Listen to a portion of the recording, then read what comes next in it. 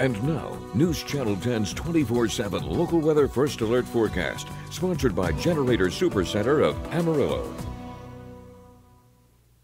Well, happy Friday to everybody out there. Some quote-unquote cooler temperatures on the way for today, although still above average for this time of year. Average high for Amarillo is about 93 degrees. We'll hit about 96 or 97 for a high today, but not quite as hot as what we've seen the past couple of days, where we hit 107 for a high yesterday in Amarillo. Pretty unlikely for today, with some partly cloudy skies to go around. Will be a slight storm chance late in the day, but some cities could get close to about 104 or 105 for a high today, and those cities have been issued a heat advisory from 1 until 7 o'clock throughout the afternoon and evening today down toward the southeast part of the region as well as Palo Duro Canyon. But like I mentioned, a very isolated storm chance on the way late during the day today. Not going to be quite as widespread as what we saw yesterday. We don't expect the storms to be as strong as what we saw at some points yesterday either, but still one or two storms could put down maybe some brief heavy downpours. That's really about all we're expecting. A little bit of a better storm chance on the way for your Saturday. That'll favor areas that didn't really see rain at all during the day yesterday, areas along and south of I-40. With temperatures for your Saturday probably the coolest